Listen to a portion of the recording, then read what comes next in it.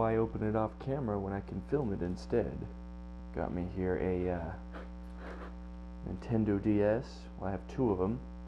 This is a legit one, and this is not a legit one, or they claim it's refurbished.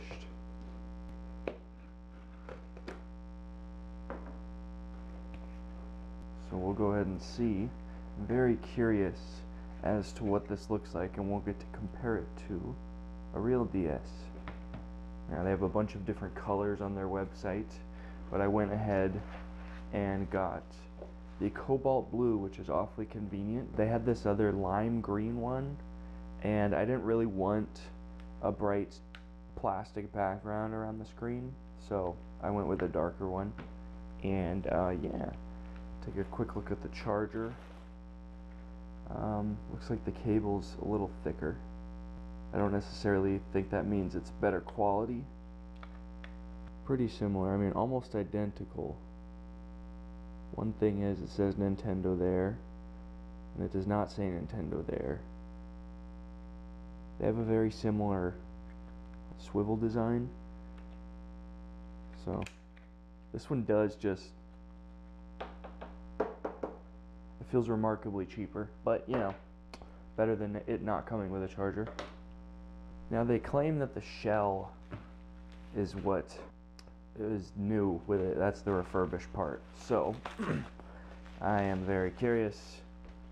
We're 1 for 1 on the charger kind of being very bootleg. So I like I like how this feels. I'm really excited about this. So let's see. It's just the DS. There we go.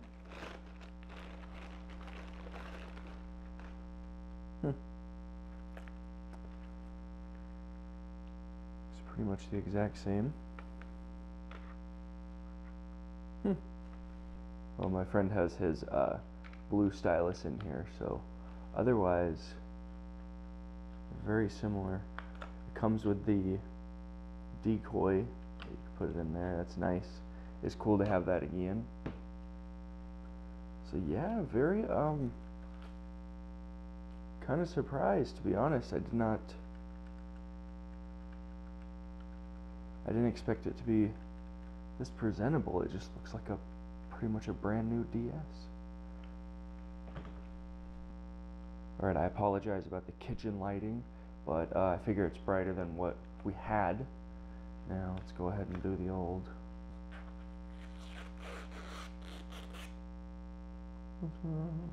Alright. I'm really curious to see. Yep. It is just more blue. To be honest, I do like the sheen of it more. Maybe it's just because it's clean and this one's not. There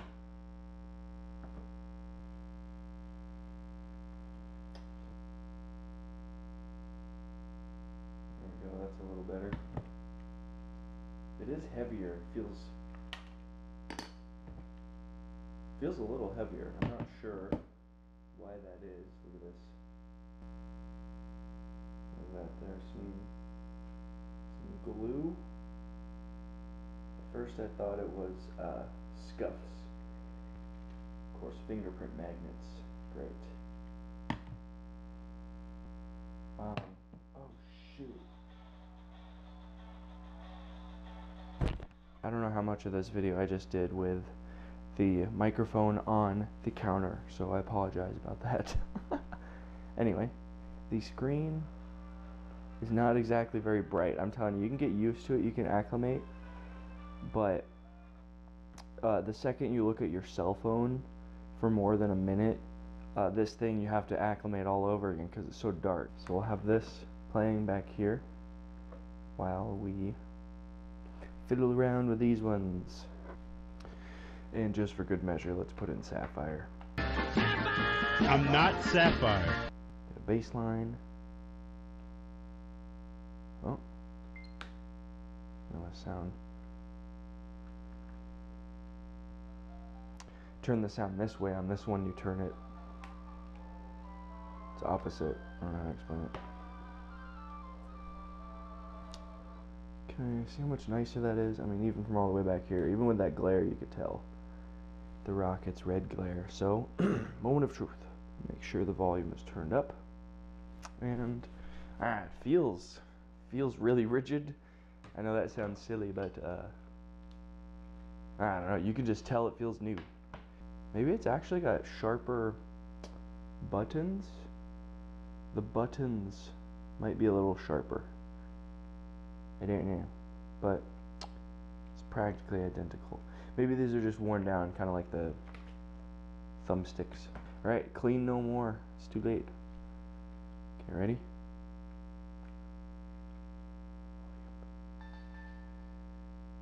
Wow. That's nice and bright. Okay.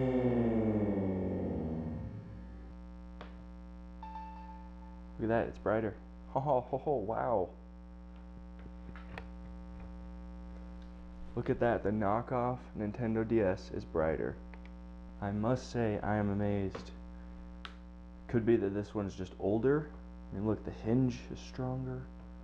This definitely feels deeper right here. This, I don't know what you would call it, the faceplate, or the lip. The lip. It feels like it's a slightly cheaper plastic, but I'm totally guessing. I don't have like plastic X-ray vision. But yeah, I'm pleased. Oh, it says there's no game pack inserted. My yes. Oh my goodness. Hold on, ladies and germs. I'm most certain. Hold on. Yes, I just did that. Deal with it. Okay, let's try it again.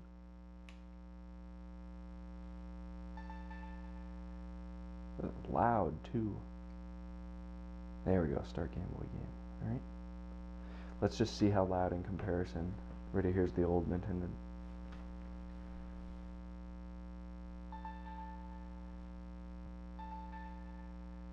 Oh, I tried to stand about 6 inches further away to get some spatial equivalence. Can you hear the empty spaces? But it is a little louder. I mean, it sounds cheaper. You can hear the speakers kind of rattling the luxurious plastic housing. But you know, I'm going to be playing games with, I don't even know what this would be, 8 or 16-bit sound, so I'm not, wow. So I'm not super concerned about the sound quality.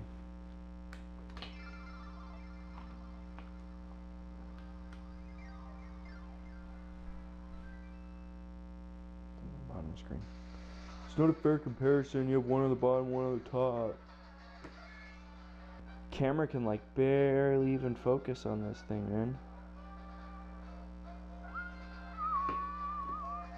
Alright, look at that. Oh. That is just gorgeous, man. I mean, it's a little saturated. Wow, that button was super responsive. Sometimes on this one I feel like I have to press it pretty hard. There's my Pokédex. Read it and weep, ladies and germs. This is so far. I'm used to looking at the bottom screen. Wow. Wow. I don't know if the camera's doing it justice, but look at the Poké Center. Look how brilliant. Look how bright. It's so responsive. Ooh, these buttons. Ooh, that's a problem. That could be a little bit of a problem. Look how, what's this? See, it's very surface level. Can you see how easy it was to press the button? Something's right there at the surface. That's kind of a problem, but that one especially is bad. Refurbished, indeed. Other than that, coming out Millhouse. Let's go ahead and check out the touchscreen and the stylus. It's kind of hard to pull out. So he's turning into quite the comprehensive review. So let's go to PictoChat. It's so loud. I can.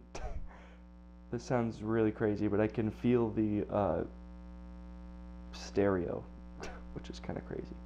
Let's go mess around. Goof. Okay. Yeah, really responsive.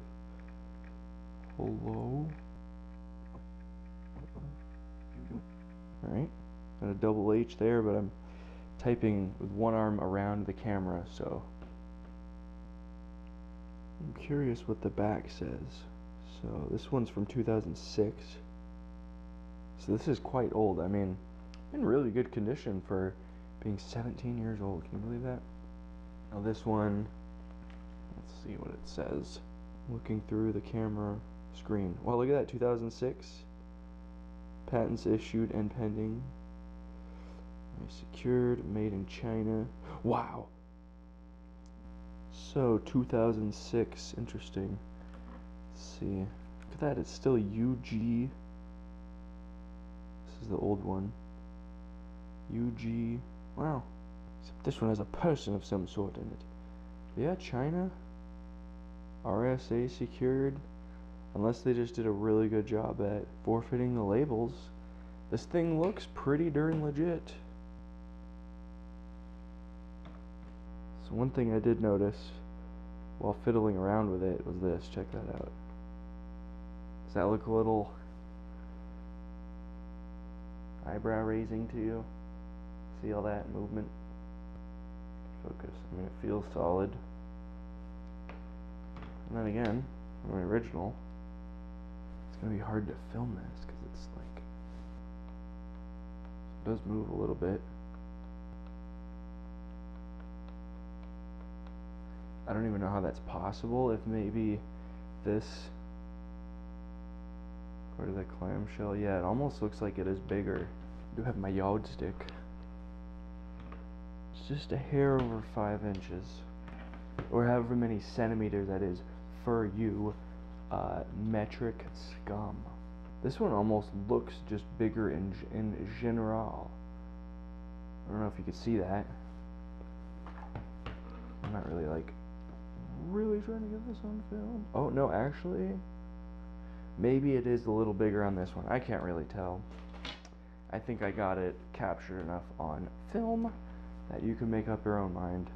Either way, 90 bucks for a retro console is pretty legit, and you're probably going to end up paying that much for the cartridges anyway. Maybe not that much, but it's only a matter of time. I mean, I saw this very one, this Fire Red. Granted, it was in the box. It was a perfect box, but it was going for $260 at the record store. So that is nothing to bat an eye at. But either way, I mean, look at this. It's just night and day, like almost literally. So folks, I will leave you with a brief moment remembrance for our previous nearly obsolete devices. I mean, I love my SP, but you know, the screen is just so darn dark, and once you go black, you never go back. Well folks, that's all for this time. Go ahead and give me a subscribe. I'd appreciate it, and share with your friends. Until next time, this is your friendly neighborhood Brand Flakes signing off. I mean, Sapphire looks really good on the bottom screen.